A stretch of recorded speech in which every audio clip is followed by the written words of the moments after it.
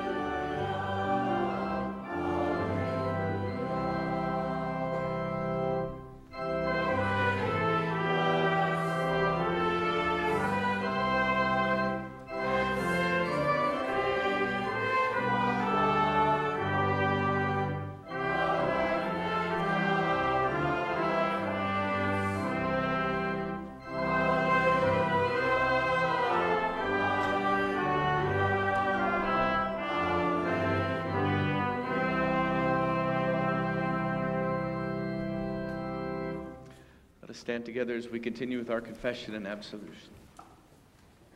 In the name of the Father, and of the Son, and of the Holy Spirit. Amen. Our help is in the name of the Lord, who made heaven and earth. If you, O Lord, kept a record of sins, O Lord, who could stand? But with you there is forgiveness. Therefore you are feared. Since we are gathered to hear God's word, call upon him in prayer and praise and receive the body and blood of our Lord Jesus Christ in the fellowship of this altar. Let us first consider our unworthiness and confess before God and one another that we have sinned in thought, word, and deed, and that we cannot free ourselves from our sinful condition. Together, as his people, let us take refuge in the infinite mercy of God our Heavenly Father, seeking his grace for the sake of Christ and saying, God, be merciful to me, a sinner. Almighty God, have mercy upon us, forgive us our sins, and lead us to everlasting life. Amen. Almighty God, in his mercy, has given his Son to die for you, and for his sake forgives you all your sins. As a called and ordained servant of Christ and by his authority, I therefore forgive you all your sins in the name of the Father, and of the Son, and of the Holy Spirit. Amen. Continue as we sing responsibly the introit.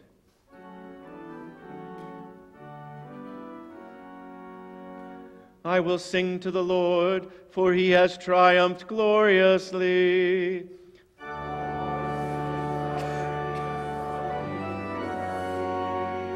The Lord is my strength and my song. Your right hand, O Lord, glorious in power.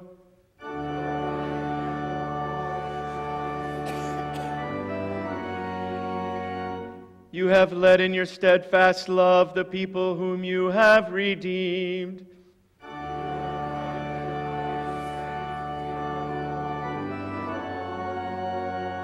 You will bring them in and plant them on your own mountain.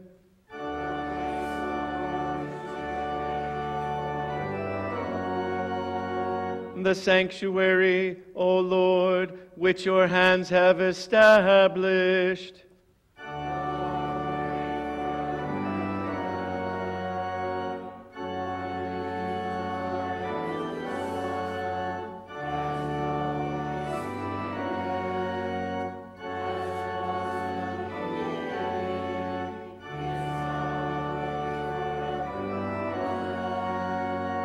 I will sing to the Lord, for he has triumphed gloriously.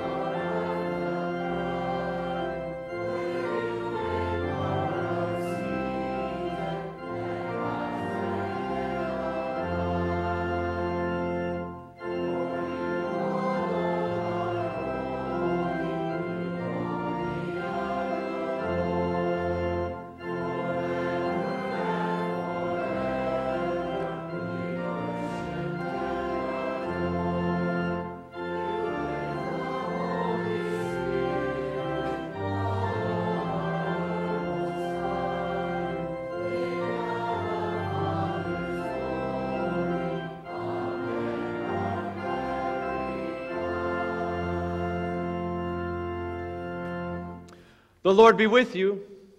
And also with you. Let us pray. Almighty God, the Father, through your only begotten Son, Jesus Christ, you have overcome death and opened the gate of everlasting life to us. Grant that we who celebrate with joy the day of our Lord's resurrection may be raised from the death of sin by your life-giving Spirit. Through Jesus Christ our Lord, who lives and reigns with you and the Holy Spirit, one God, now and forever. Amen. You may be seated.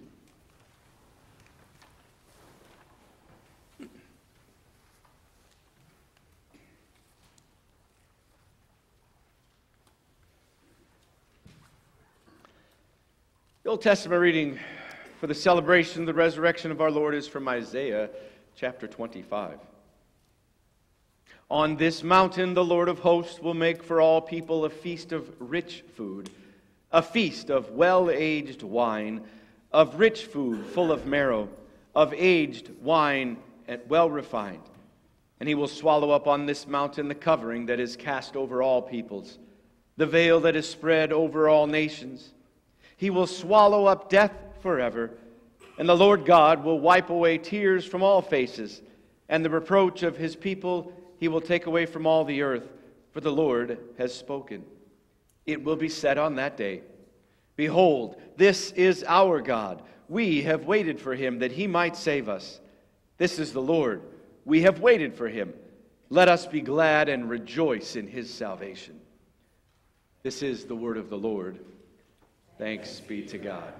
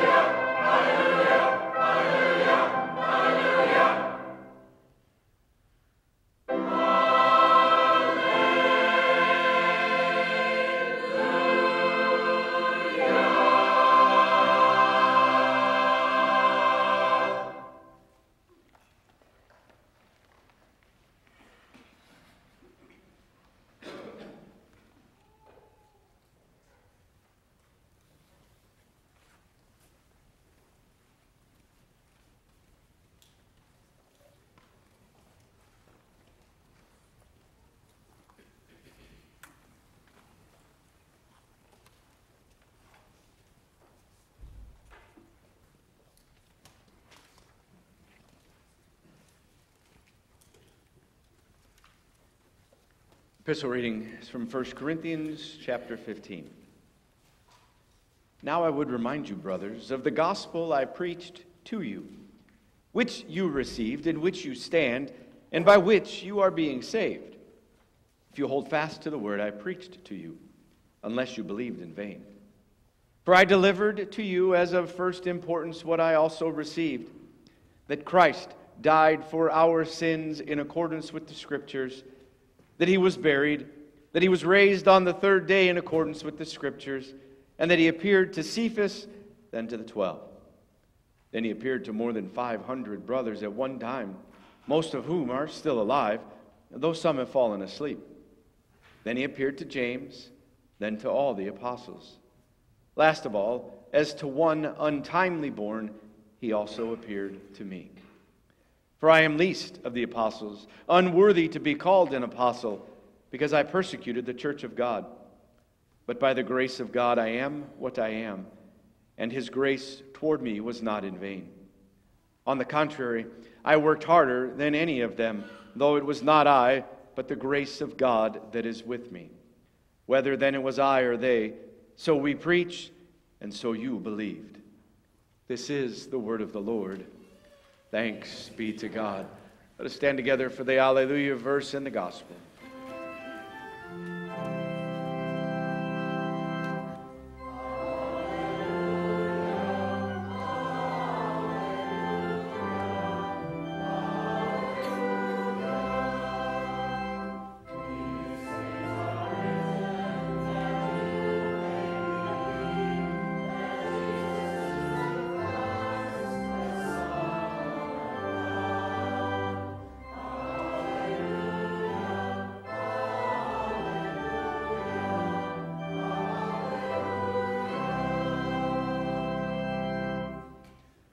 The Holy Gospel according to St. Mark, the 16th chapter. Glory to you, O Lord. When the Sabbath was past, Mary Magdalene and Mary, the mother of James and Salome, bought spices so that they might go and anoint him. And very early on the first day of the week, when the sun had risen, they went to the tomb. They were saying to one another, "Who will roll away the stone for us from the entrance of the tomb?" And looking up, they saw that the stone had been rolled back. It was very large. And entering the tomb, they saw a young man sitting on the right side, dressed in a white robe, and they were alarmed. And he said to them, "Do not be alarmed. You seek Jesus of Nazareth, who was crucified. He has risen. He is not here. See the place where they laid him. But go tell his disciples and Peter that he is going before you to Galilee. There you will see him, just as he told you." And they went out and fled from the tomb, for trembling and astonishment had seized them. They said nothing to anyone, for they were afraid. This is the gospel of the Lord. Praise to you, O Christ. We confess our faith together using the words of the Nicene Creed.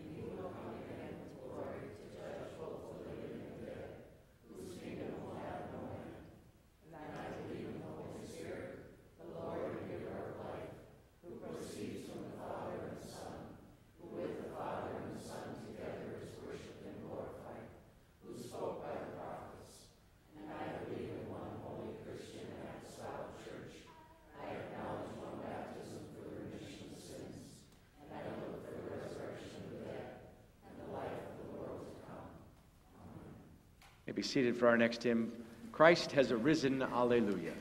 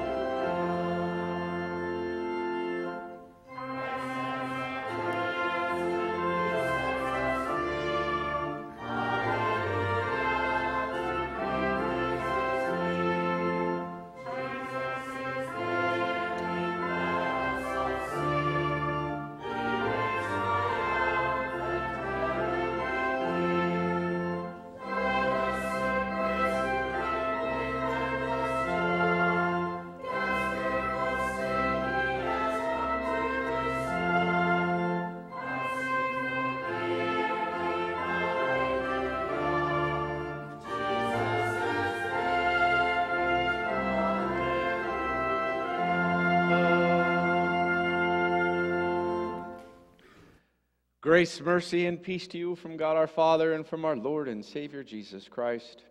Amen. Dear brothers and sisters in Christ, our gospel reading ended today, and they went out and fled from the tomb. Fled, for trembling and astonishment had seized them, and they said nothing to anyone, for they were afraid. Some people don't like this or don't care for this Easter gospel we hear, right? Doesn't seem to end right, does it? When the women saw the empty tomb, when they heard the message of the angels, right? They should have been happy. They should have been overjoyed. Filled with joy like us on Easter Sunday morning. Leaping, dancing perhaps, running around, telling everyone, right? Hallelujah, Christ is risen. He is risen indeed. Hallelujah. But they didn't. They went out, fled from the tomb. Trembling and astonishment, said nothing because they were afraid. Seems kind of unrealistic a little bit.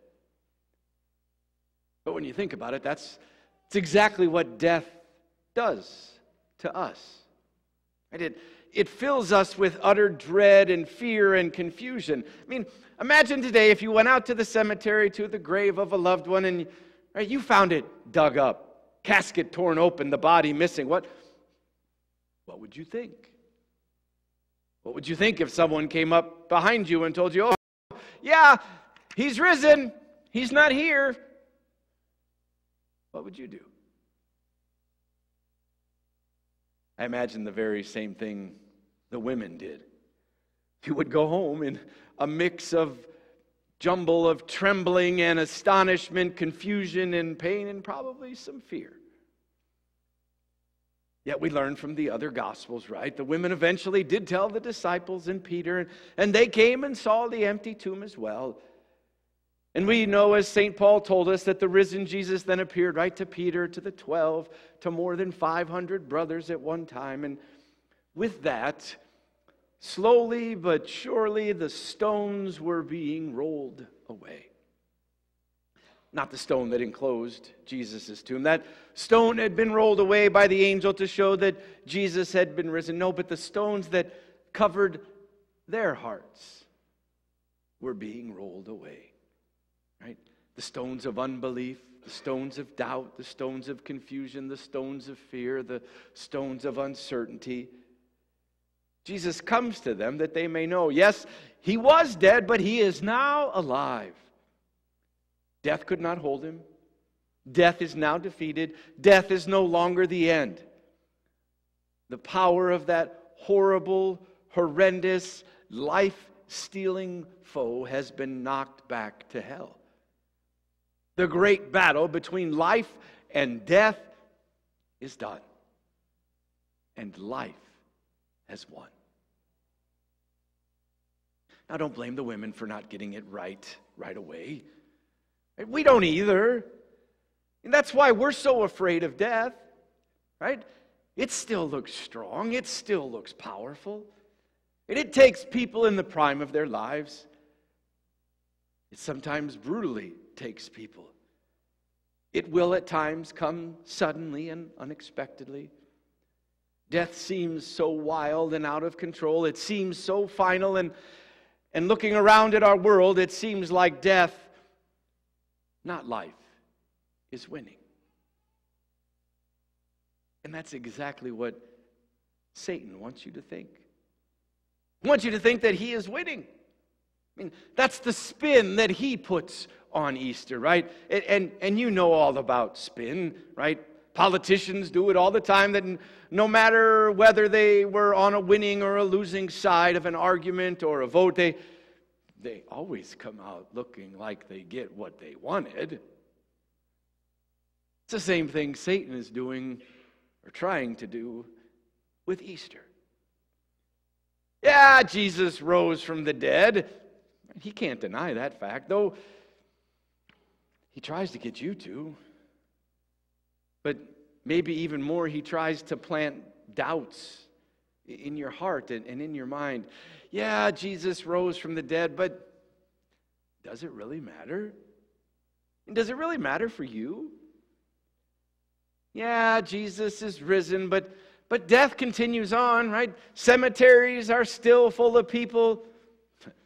Funeral homes are not going out of business anytime soon, and you're going to die too, so who really won? Don't believe it. Jesus' resurrection, it's the hole in that dike of death that is going to bring the whole thing crashing down. Crashing down on the last day when all the dead are raised in a great flood of victory and life. Satan won't be able to spin that day.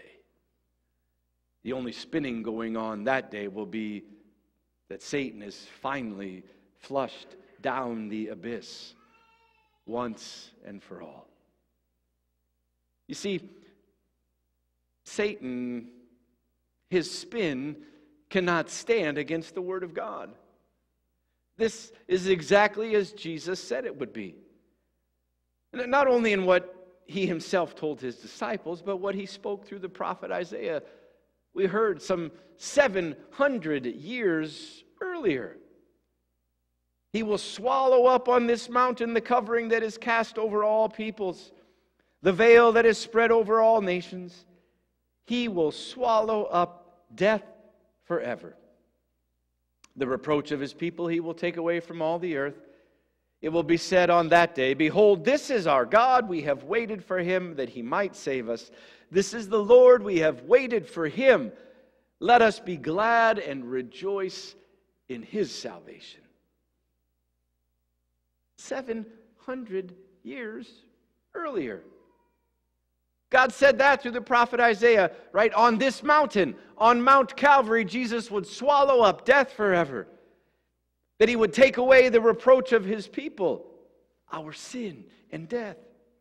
And the result? Be said on that day, behold, this is our God. We have waited for him. And here it is, Satan, that he might save us. He didn't do it to save himself, but to save us. He took our sin to save us from our sins. He took our death to save us from death. Right? He took on you, Satan, to save us from you.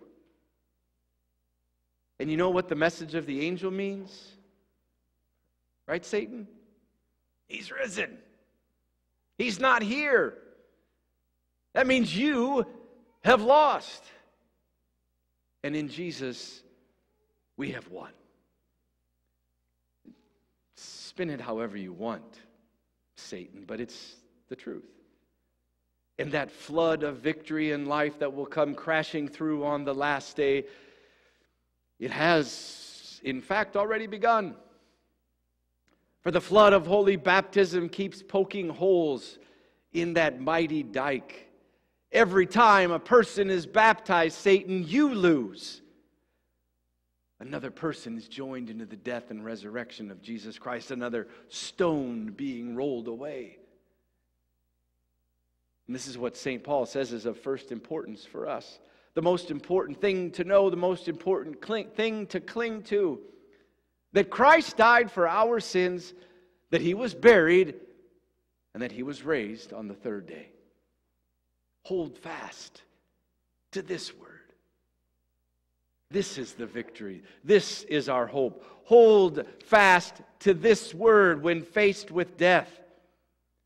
And know that death is not the end of the story. Hold fast to this word when you're faced with your sins. And know that you are forgiven. Because the wages of your sins have been paid in full. Hold fast to this word when things seem to be falling apart, and see here once again the start of a new creation. Hold fast to this word when Satan tries to convince you that you don't matter, that no matter what you do, Christ doesn't matter. Not because you were good enough, but because Christ loves you. He loves you. Hold fast to this word. And don't be afraid. See, because of this day, because of the resurrection, because of the empty tomb, there is now nothing to be afraid of. The monster of death has been slain and life reigns. That's faith. Hold fast to this word, the faith given to you by the Spirit. It's hard sometimes. It is. Just look again at the gospel reading. It was hard for the women that first Easter morning. It was. But the God who has made you his own, the God who sent his Son for you, the God who raised him from death, the God who gave you his Spirit, the God who has proclaimed this word to you, will give you the faith that you need. We'll have our moments just like the women. We will. We'll have our moments of trembling and astonishment. That's okay. The Lord will see you through those times as well, just as he did them. And that's part of his victory too, you know. To give you faith, to keep you in the faith, to give you the goal of your faith, to be with him, not dead, but alive, in the life that has no end. This too is happening even now. Just as the flood of Jesus' victory is being poured out, so too is he with you now. And it's Isaiah who told us that as well. Right? On this mountain, right? Mount Calvary, remember? On this mountain, Jesus would not only swallow up death forever, the Lord of hosts will make for his people a feast. And not just any feast. No, this is the feast of all feasts, the best of feasts. Rich food, well-aged wine, rich food full of marrow of aged wine, well refined. This heavenly feast is what awaits all of us who are in Christ. And yet, just as the flood of Jesus' victory has begun, though its fullness will be on the last day, so too his feast. For what richer food, what greater drink could there be than our own Lord's body and blood? What could be of more benefit to us here in this life? Say what 5-star Michelin restaurants have nothing on this meal. If you hold fast to the word and see here by faith what cannot be seen with the eyes. That here is the feast where we are joined by angels and archangels and all the company of heaven. That here is the body and blood of the Lord himself, given and shed for you for the forgiveness of your sins, to keep you, to preserve you, steadfast unto everlasting life. So yes, trembling and astonishment have their day, but joy and life are yours forever because of this day, because the grave is empty, because the strife is over and the battle is done, because Christ is risen. He is risen indeed. Alleluia. Amen. The peace of God, the peace that surpasses all human understanding, keep your hearts and minds in and through Christ Jesus your Lord. Amen. Let us stand together now as we continue with the prayer of the church.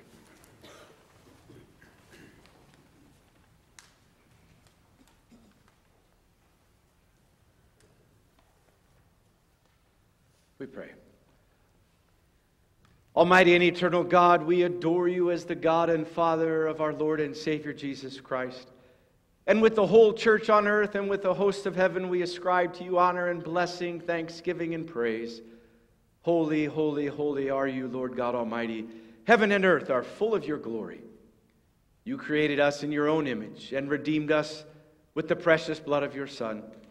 By your Spirit you sanctified us and called us out of darkness into your marvelous light.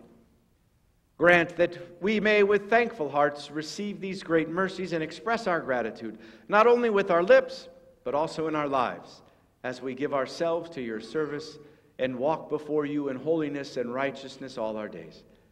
Deliver us from sin and error, from the frailties of the flesh, the allurements of this present age, and the temptations of the devil.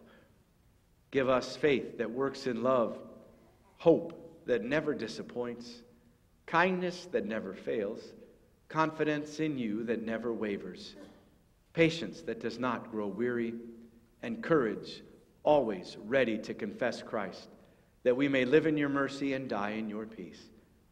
Through the same Jesus Christ, your Son, our Lord, who lives and reigns with you and the Holy Spirit, one God, now and forever. Amen. You may be seated as we gather our offerings to the Lord.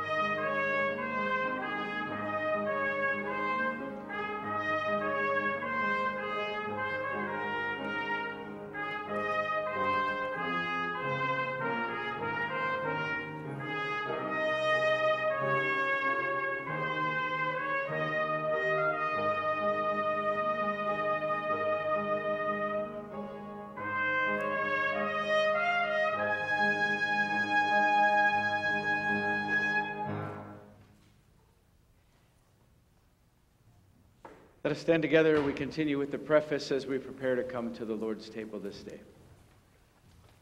The Lord be with you. And also with you. Lift up your hearts. Let us give thanks to the Lord our God. It is right to give thanks and praise. It is truly good, right, and salutary that we should at all times and in all places give thanks to you, O Lord, Holy Father, Almighty and everlasting God, for the countless blessings you so freely bestow on us in all creation. Above all, we give thanks for your boundless love shown to us when you sent your only begotten Son, Jesus Christ, into our flesh and laid on him our sin, giving him into death that we might not die eternally. Because he is now risen from the dead and lives and reigns to all eternity, all who believe in him will overcome sin and death and will rise again to new life. Therefore, with angels and archangels and with all the company of heaven, we laud and magnify your glorious name, evermore praising you and saying,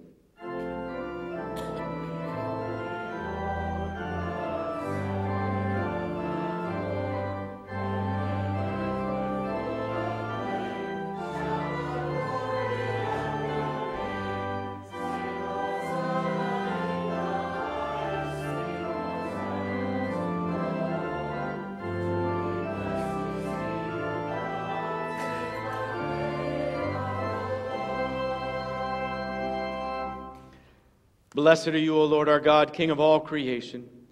For you have had mercy on us and given your only begotten Son, that whoever believes in him should not perish, but have eternal life. For Christ, our Passover lamb, has been sacrificed. By his death he has redeemed us from the bondage of sin and death, and by his resurrection he has delivered us into new life in him. Grant us to keep the feast in sincerity and truth, faithfully eating his body given into death and drinking his life's blood poured out for our salvation, until we pass through death to the promised land of eternal life. Hear us as we pray in his name and as he has taught us.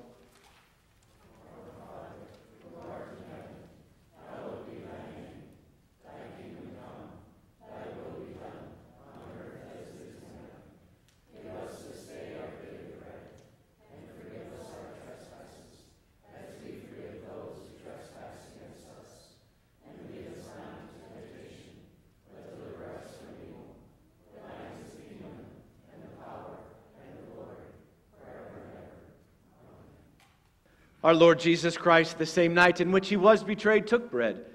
When he had given thanks, he broke it and gave it to his disciples, saying, "Take, eat. This is my body, which is given for you. This do in remembrance of me." The same way also he took the cup after supper, and when he had given thanks, he gave it to them, saying, "Drink of it, all of you. This is my blood of the New Testament, which is shed for you for the forgiveness of sins. This do as often as you drink it in remembrance of me." The peace of the Lord be with you always. Amen.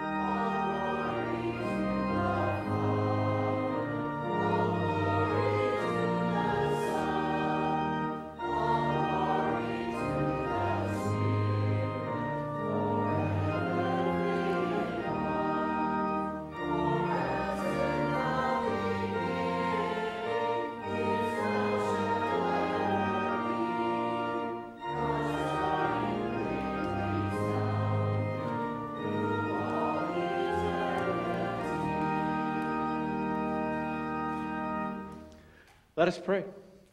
Gracious God, our Heavenly Father, you have given us a foretaste of the feast to come in the holy supper of your Son's body and blood. Keep us firm in the true faith throughout our days of pilgrimage, that on the day of his coming we may, together with all your saints, celebrate the marriage feast of the Lamb in his kingdom which has no end. Through Jesus Christ, your Son, our Lord, who lives and reigns with you and the Holy Spirit, one God, now and forever. Amen. Let us bless the Lord. Thanks be to God. The Lord bless you and keep you. The Lord make his face shine upon you and be gracious to you. The Lord look upon you with favor and to give you peace.